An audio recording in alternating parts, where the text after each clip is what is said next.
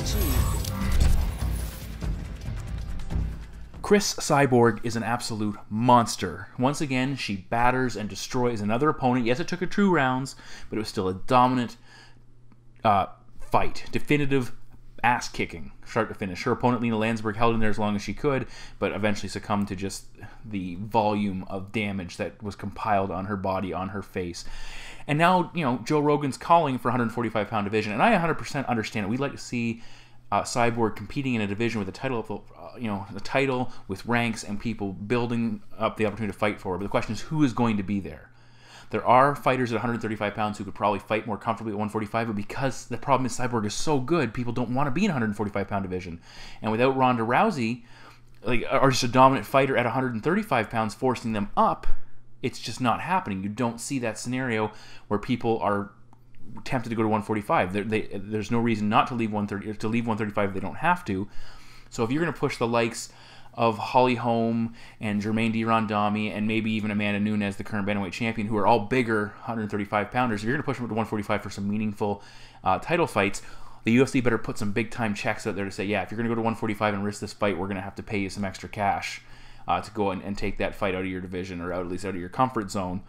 And it's a possibility, but unless that happens, I don't expect to see much more than Cyborg fighting these catchweight fights, or maybe she'll fight somebody of significance, but it won't be for a title, it won't be in the rankings, there won't be a division built around her until we see a little more depth show up. Or obviously, if she were to be beaten or shown to be a little more human, which is certainly a possibility, but as of right now, I don't see anybody stopping her, or taking her out, or even pushing her to the point where it's like, hey, she looks almost, reasonably beatable. Welcome back to Kamikaze Overdrive MMA Predictions. As always, I am your host, Scott Johnson. On this episode of the show, we're breaking down the upcoming UFC Fight Night 90. What are we at here? UFC Fight Night 96, the cavalcade of events that is rolling through, and it's not stopping anytime soon. It's just been ridiculous, and I'm looking forward to that break, but it's not there. And this is it's not coming anytime soon. But this is a fantastic card. We have lost a couple of main card fighters that have kind of dampened down a couple of the matchups, but nonetheless, we have a huge main event featuring John Lineker taking on John Dodson in the bantamweight division. I'll be giving you that prediction plus my other 3 main card predictions on this episode of the show. All of my preliminary picks will be available at kamikazeoverdrive.net. This event going down October 1st from Portland, Oregon. And for the rest, for my bet packs, they will be available. My props were pretty decent last week. My DraftKings lineups were okay. My parlays aren't cashing, unfortunately. They're just not. They're coming up short. I didn't do very well in the last show. I went 6-7. There were a lot of prelim upsets that just didn't hit, unfortunately. I made a couple mistakes predicting. I anticipated a couple things that didn't happen, and it cost me. We're bound to have. That's the first time I've been under 500 in 6 or 7 shows, 5 or 6 at the least. So it's going to happen. Unfortunately, the parlays haven't been kicking at the rate they should be kicking in the cash. But I'm looking to turn it around. I'm putting the work in. It's going to happen, and I can't guarantee anything, but we'll see how things go in the next little bit. Anything else worth mentioning before we get into the predictions? I think that is it for now. Let's get to that first main card prediction. The first fight on the main card takes place in the UFC's flyweight division as the 9th-ranked Luis the Last Samurai Smolka, 11 wins and 1 loss, takes on the debuting Brandon the Assassin Moreno with a current record of 11 wins and 3 defeats.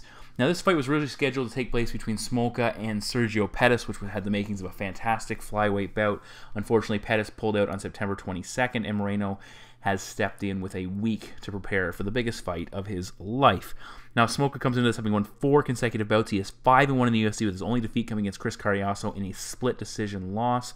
He has 3 finishes overall. And this is a very risky fight now without Sergio Pettis, because if he loses this matchup, he will have lost all the momentum that he has built at this point in his career. Now, for Moreno, he has an 8-fight winning streak coming into this matchup. He began his career 3-3. He's a training partner of Henry Cejudo, which is worth keeping in mind. He was actually a competitor on the current season of The Ultimate Fighter Champions, or whatever the heck it's called. He was ranked 16, so he's the lowest ranked fighter, but he fought the #1 seed and put up an impressive fight. He gave him a run for his money, ultimately lost that matchup, but he certainly made enough of a name for himself that the UFC felt they can put him into this matchup. Physically, Smoke is 2 inches taller. Moreno is 2 years younger. Outside of that, I can't find any more details, but I'm assuming Smoke could have a 2 to 3 inch reach advantage as well. Now for Lewis, he's a brown belt in judo. He also comes from a karate background. He has 4 wins by knockout, 5 submission wins, and he's 2-1 on the scorecards. Moreno, just a single knockout win, 8 submission victories. He is 2-3 on the scorecards. World Fighting Alliance, World Fighting Federation champion, which is pretty cool. That's the title belt he held on to heading into the tournament. He had a good fight on the Ultimate Fighter. He cracked his opponent with a couple of solid right hands. He threw a couple jumping knees in there, landed some big shots to overall to bloodied him up a little bit. Had a lot more success than people expected him to. Round 2 kicked off. His opponent shot for a takedown. Moreno did a good job of sprawling out of the takedown, but he didn't watch for that chain wrestling. His opponent was able to jump on his back, eventually sink in the rear naked choke, and the fight was over from there. He tapped out. When you look at his overall record before coming to the Ultimate Fighter, the level of competition not overwhelming. His last opponent was 0-1, and his 2 prior opponents had a combined record of 16-12. So not terrible, but certainly not that fantastic. When I looked for footage of him online, the most recent fight I saw of him was kind of a little bit of a question mark, as he actually fought an opponent who had a solid record, 8-6, but only had one leg. And they fought on their knees. Their one leg was amputated from the knee, or was missing from the knee down. So that really, all the power to those individuals who, handicapped individuals who are partaking in sports like that. But at the same time, it brings into my question, just how good he is if he's taking fights like that. And in that matchup, he spent a lot of time on his back, fending off submissions and getting pounded on. He got worked until he eventually was able to, he had some pretty tough moments in that matchup, especially on the ground. Now for Smolka, he is a fantastic grappler. He's the type of guy who will chain his submission attempts, multiple submission threats when he is fighting. 6 takedowns versus Neil Seary, 3 versus Ben Nguyen in his last fight, so he has some solid wrestling. Defensively, he can be put on the mat. He had gave up 9 takedowns against Alpo Skilic in his debut, but he used those takedowns to counter into superior positions. Similar against Paddy Houlihan. Paddy Houlihan. Houlihan had 4 takedowns, but again, he started to struggle with the grappling of Smolka once they hit the mat, and Smolka would get the better position, eventually submitted him. Lewis is an excellent scrambler. He is dangerous in transition, where he will go for submissions. He has the long arms, which allows him to set up submission opportunities that a lot of other fighters cannot pick up. He also chains his ground and pound in so effectively. He really breaks down his opponent between submission attempts and beats him up. Again, those long arms, he will go for chokes, and a lot of like the ninja choke, that front headlock, power guillotine, Darce choke. He loves all those type choke moves that he can put on guys when they're unable, when they don't see it coming. Now, he did make some positional mistakes against Nguyen. Nguyen was able to take his back, couldn't hold the position. A lot of times we'll see Smolka give up position for submission, but again, it's almost as if he's baiting his opponent. Yes, please go for this move, because I'm going to counter and I'm going to get the better view this way. And it really hasn't caught up to him in any of these scenarios. Biggest thing with Smolka is he carries an exceptional pace, and he forces his opponent to constantly work both offensively and defensively to do anything. He wears them out. He averages 4.92 strikes landed per minute. Now, he can be hit. Seary had some success standing, landing some big shots. Actually stumbled Smolka early in that matchup, and before he got dragged into grappling exchanges and lost the fight. Smolka's only UFC loss came against a fighter who was able to minimize the grappling exchanges and keep the fight standing. Lewis tends to be a bit of a slow starter. Nguyen rushed him early, but Lewis dealt with the pressure exceptionally well, scrambled to a better position, scored some takedowns, got him to side control, and went to work on the mat. Moreno, he has to come out and hurt him, find a way to back him up, but I think Smolka is just simply too overwhelming once he gets the fight going. Once he gets the fight on the mat, he's just too good there. Eventually, he gets the fight to the ground. He'll break him down that ground and pound, look for a submission. He could finish it either way, but my prediction is Lewis Smolka to defeat Brandon Moreno by submission. The second fight on the main card takes place in the UFC's lightweight division. It has also been impacted by the injury bug, as Joshua, the People's Warrior Burkman, 29 wins, 13 losses, and a single no contest, takes on the debuting Zach Ottow with a current record of 13 wins and 3 losses. I believe it's Zach the Barbarian Ottow. I'm not 100% sure, but I believe that is correct. Ottow's replacing Bobby Green in approximately 3 weeks' notice. He was preparing for a fight scheduled to take place on October 7th, and this matchup will be his 4th fight of 2016, so he was getting ready for a matchup, and he's been relatively active this year.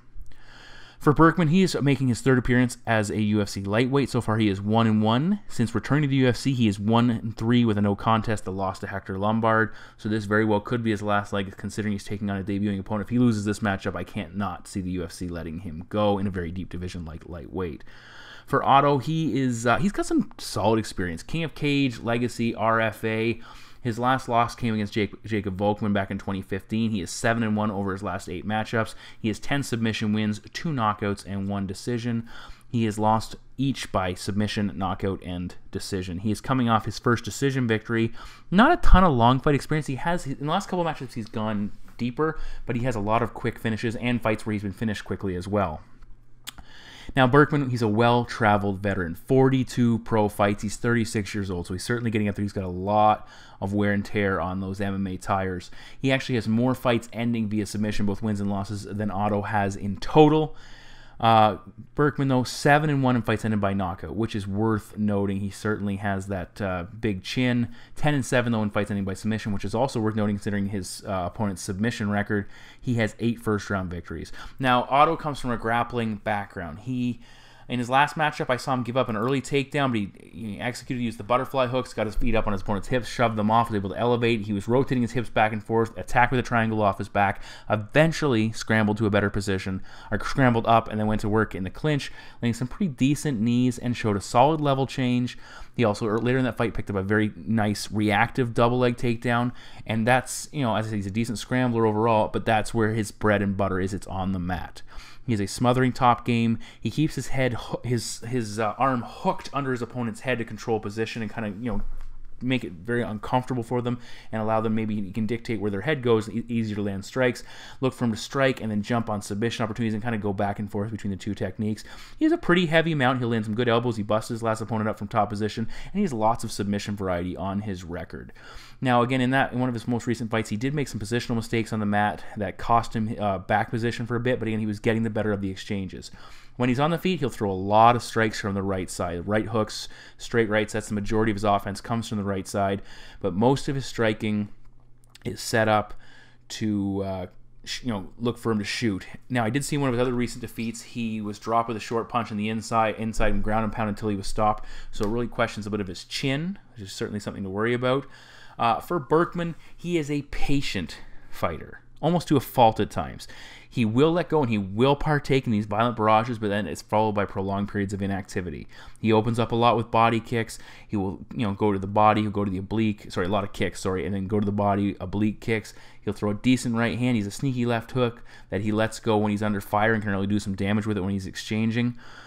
When he fought KJ Noons in his lightweight debut, he benefited tremendously from the fact that Noons didn't throw a heck of a lot, and that's what allowed Burkman to get going and eventually get the, pick up the decision victory over a relatively inactive opponent. When he fought Cote, he held his own at times. He cracked Cote a couple times, but he got hurt with the right hand and eventually put down. He's had mixed results overall with his takedown game, which is probably going to be one of the keys in this fight. He does have good submissions. He'll lock up that guillotine. We saw him put John Fitch to sleep with it. He'll lock up that guillotine if his opponent shoots in. He landed a couple of takedowns versus Noons, a couple trip takedowns versus Patrick Cote. Overall, actually, over his last 3 fights, he has landed 7 completions. He had success putting Paul Felder on the mat as well. He has a 73% takedown defense. Cote tried to take him down 4 times, was unsuccessful all 4 times. Dong Young Kim, who's a judo practitioner, 8 attempts, just 1 completion, and Hector Lombard did put him down 2 times on 3 tries. What we're seeing is guys, very talented, capable fighters, looking to put him on the mat, and a lot of guys have been shut down. If you look at those 3 fighters right there, we're looking at 1 for 12, we're looking at 3 for 15, which is a pretty solid defensive takedown numbers. Now, as I said, Ottow is almost 100% reliant on the ground game. When he is forced to fight without takedowns, he struggles tremendously. He can get too aggressive at times, and that can get him hurt in the exchanges. He does tend to slow down, at least he's breathing heavy after maybe the first round, and I don't think taking this fight on short notice and making his UFC debut is going to help him, even if he is training. Burkman's cautious style, I think it could hurt him, but it also should help him to shut down the takedown opportunities because he's not going to open up to the point where his opponent can sneak those opportunities in. Again, watch for that guillotine if Ottow shoots in. If Burkman gets taken down again, that's not something Burkman wants to be tempting too much. I think Burkman keeps this fight standing. He lands some decent strikes. He hurts them in close, overwhelms them, and my prediction is Josh Burkman to defeat Zach Ottow by knockout. In the co-main event of the evening, we are in the UFC's lightweight division as the 11th ranked Will Brooks, 18 wins and 1 loss, the former Bellator lightweight champion, takes on Alex Cowboy Oliveira, 14 wins, 3 losses, 1 draw, and 1 no contest for the Brazilian. Brooks is coming off a debut in his win. It was a scrappy fight. Some criticize his performance, but Ross Pearson is no easy out for anyone. So and Brooks getting the W, you know, it's a high pressure situation. So certainly he shouldn't be criticized nearly as much as people gave him for that fight. For Oliveira, he's coming for a win over James Mutasari. It followed by a pretty vicious submission loss to Donald Cerrone. He is returning to lightweight. Overall in the UFC, he's 4-2. He's only fought twice at lightweight. He's got a 1-1 record, including a loss to Gilbert Burns, which he took on short notice. A fight he was actually winning pillar to post until he gets submitted at the very end.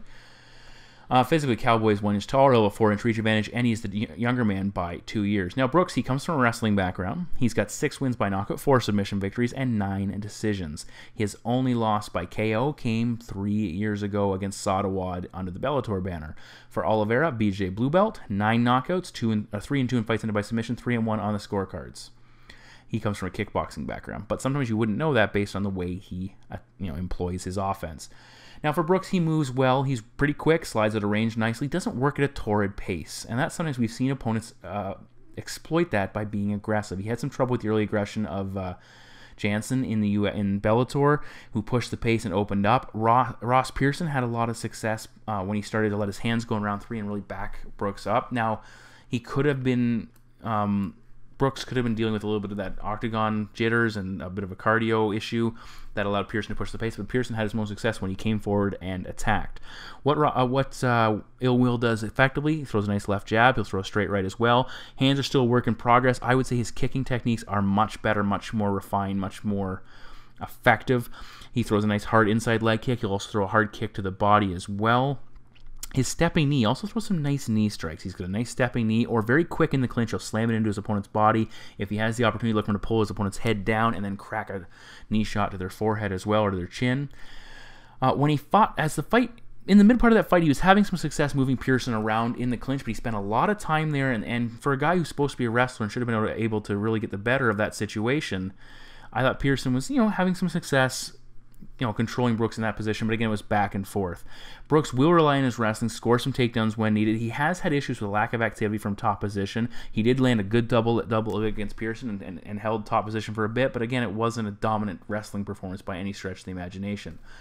Now, looking at Oliveira, like I said before, he comes from a kickboxing background, but he has used a grappling-heavy approach in the UFC. He used takedowns against KJ Noons and against Merritt, his first name escaping me for the moment, had a lot of success eventually sinking the submission against Noons, the rear naked choke for the finish. Couldn't finish Merritt, but he had lots of opportunities. He made some positional mistakes in that fight, but he was fairly dominant. He doesn't have the greatest wrestling technique. His hips are a little bit high when he shoots.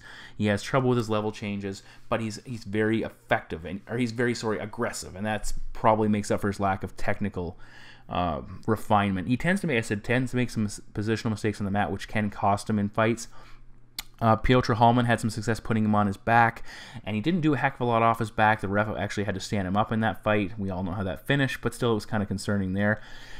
He does his best offensive attack from the clinch. He uses heavy shoulder pressure, does a very good job of cramming his head, getting low, and cramming his head into his opponent's head and really forcing them to work from a position they're not comfortable with.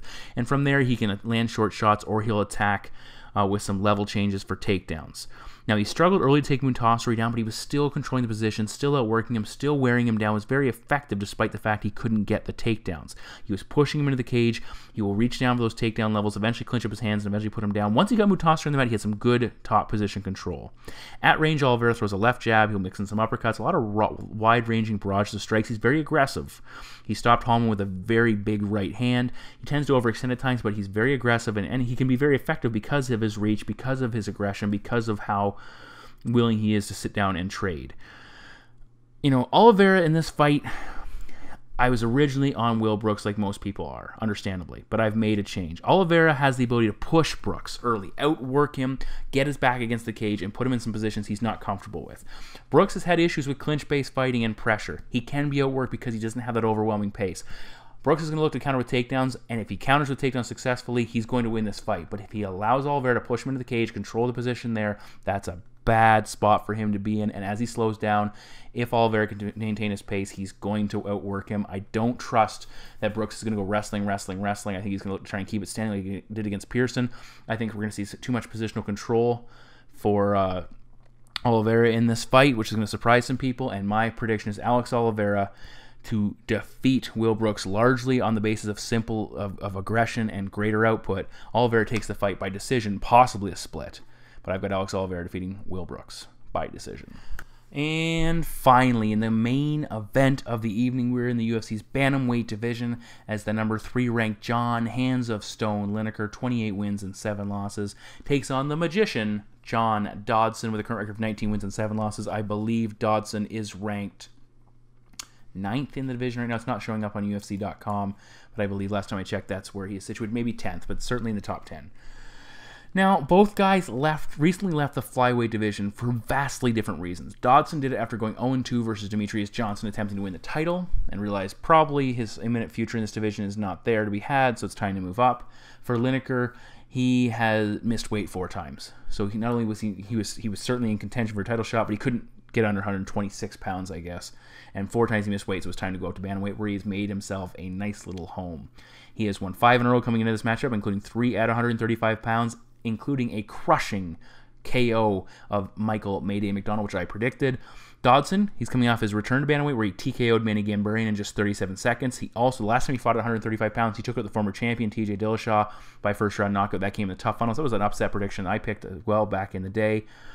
And while Lineker is closer to a shot at the title, Dodson steals all of that with a successful victory here. He steals all his momentum and gets, picks up a big victory. Both guys, 5'3", 2-inch reach advantage for Lineker. He is also 6 years younger than Dodson. Now, each one of these individuals is a legit knockout threat. 13 knockouts by John Lineker, 9 for John Dodson. Neither man has been knocked out, so they have pretty solid chins on both sides. At least the numbers would indicate that. Other numbers worth mentioning before we talk about their striking abilities. Lineker, 10-4 in fights ended by decision, so he's capable of going the distance and winning a matchup. We saw that against Rob Font. For Dodson, 7-7 in the same scenario. So his numbers aren't quite as... He has 2 losses against Demetrius Johnson, so keep that in mind. The only guy to beat him in the UFC. But still 7-7. Lineker has 4 submission wins and 3 submission losses. Dodson's never been submitted. He does have 2 submission wins on his record. I don't think submissions will play a role unless we get a knockdown, and in most situations if Lineker knocked him down, he might go for a submission, but it's probably not going to be decided there. Now, these two men, despite their massive knockout numbers, deploy their power in vastly different ways. They are equally as dangerous, but again, vastly different ways of knocking their opponent the fuck out. Lineker has huge thumping power. Step into the clinch or into the pocket and let it fly. In addition to that, he has an awesome chin, which he has 100% confidence in. Both Mayday McDonald and Francisco Rivera cracked him with some massive shots. And those are big hitters right there. They hit him with some big shots, and he just kept coming forward. He ate it for lunch, num, num, num, num, num, and then just kept firing. He is more technical, though, than people give him credit for.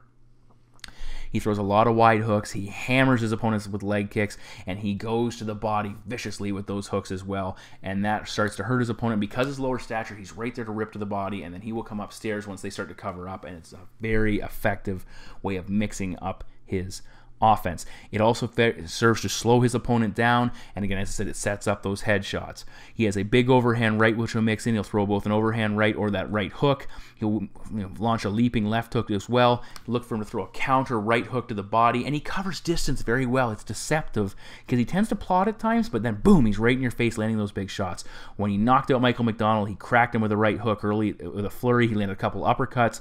They threw some shots along the cage. It became absolute mayhem, and eventually he landed a right hand that flatlined McDonald and put him out for good in a matchup that a lot of people were looking forward to, and it did not disappoint. Now, but the thing was, Lineker, he didn't throw a ton of offense early on. He launched into it all of a sudden, and boom, away he goes. It's just he was being very patient, looking for his opportunity, and he did have a moment early in that fight where McDonald took the initiative and jumped in, and Lineker kind of rolled his head back and just looked to slip and rip and catch them, time them as they come in and land one of those big shots, and that can be equally as effective. Now for Dodson, what makes him so effective is he is exceptionally quick, and with that speed and quickness, he brings big-time stopping power. That speed makes him both hard to defend against and difficult to attack. There was a quick right jab, a lot of hard low kicks. We saw him drop Demetrius Johnson on multiple times in their first meeting. When he took at Manny Gambarian, he caught him with a series of short right hands and eventually put him down, which again, Manny's a guy who's fought at heavier weight classes, and Dodson didn't hit him with a whole heck of a lot to eventually put him away. So, that shows the kind of power that the magician packs. One of the things, though, with Dodson is he had a knee injury. And that was something worth questioning. Has he lost some speed? He fought Zach Makovsky before Demetrius Johnson. When he fought Demetrius Johnson, he didn't fare nearly as well against Johnson. That could be because Johnson's getting better. That could be because Johnson realized some of the things he didn't do as well in the first fight and improved upon them. But it could also be because of this knee injury. And you go back to the Makovsky fight, and Zach Makovsky landed some big strikes. He had a lot of success timing and landing some shots against Dodson, actually initiating some of the attacks and catching them. And one of the things he was landing with, routinely was a very clean left hand.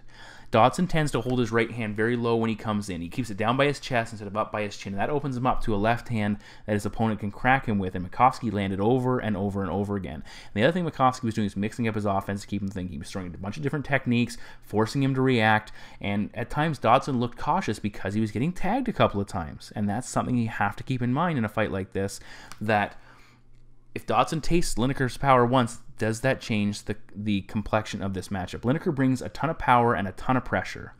And his ability to both attack the body and the head is going to create that deviation of attack where Dodson's like, where's he going next? Where's he going next? And he starts struggling to pull the trigger, and it opens up opportunities. Plus, we've also seen Lineker fake takedowns and then throw punches. And while Dodson's got exceptional takedown defense, if he's forced to react, that's going to open him up. When you look at Dodson's numbers, even though it's 7-5 in decisions, excluding the 2 Mighty Mouse decisions, his style doesn't equate well to decisions. He tends to point fight and look for knockouts. Lineker's chin is unreal, so it's going to be very difficult for Dodson to stop him. We've seen him take bigger shots from bigger hitters and not go down. Can Lineker keep that pace and keep Dodson, keep landing and keep pressuring Dodson over the prolonged fight? I think he can. Over 5 rounds, I think he can. 37 strikes landed by Zach Makovsky, 79 by Elliott in decisions. Dodson, not including the DJ decisions, Dodson's can be hit in fights, and all of Dodson's best performances have come in knockouts. When he can't knock his opponent out, the fights are much closer, and he's not nearly as dominant. People say, Elliott... Tim Elliott gave him a run. Zach Makovsky fought a great fight against him, and those are the type of fights where if Lineker has a great fight and Lineker is able to hit him with high frequency, that's a different story altogether.